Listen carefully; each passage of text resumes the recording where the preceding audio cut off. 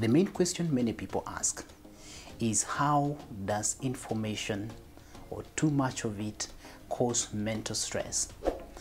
And this is actually true that information, if not handled well, can cause mental stress.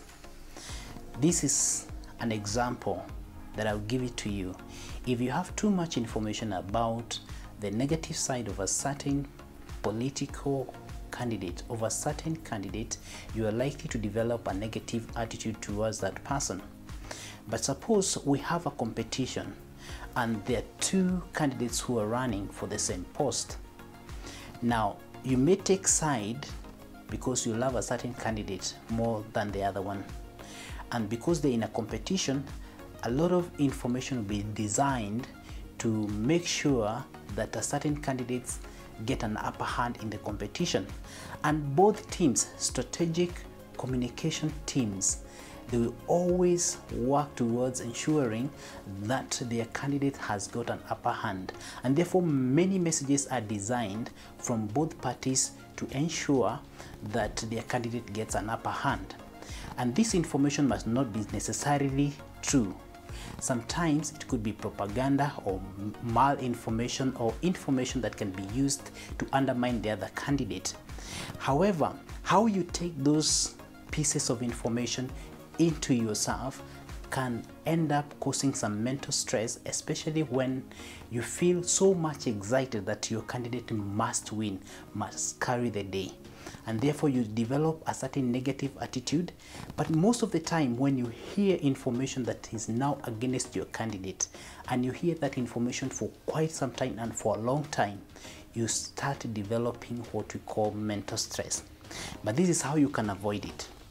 Ensure that you don't listen to negative information of your candidate more often. Ensure that you can listen to one piece of information that comes to you that shows a certain judgment of your candidate, maybe giving you a platform from where you can make a smart judgment on the same.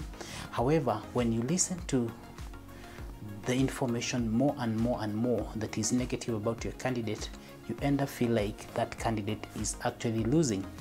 And maybe that is not necessarily true. The voting itself is the determining factor about the winning or losing of a certain candidate.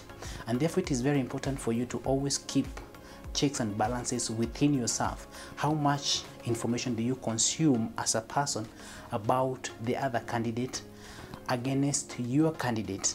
And how much information do you feel that you can accommodate about your candidate as opposed to the other candidate? So it is very, very important for you to always have checks and balances. Don't sleep over, wake up over all that negative information.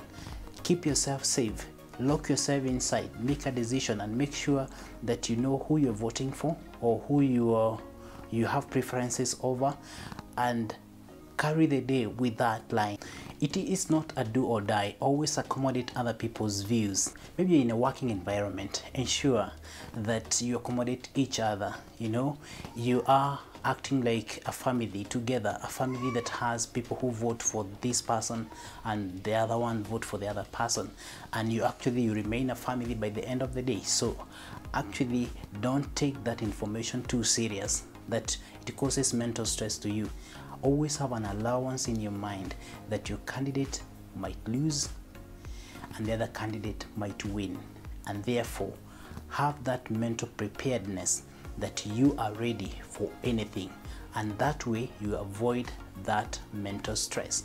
And that is very, very important. Those are just quick tips on how you handle too much information, too negative information, and how you can actually manage the whole thing about campaigning for a certain person or making sure that a certain candidate win and carries the day.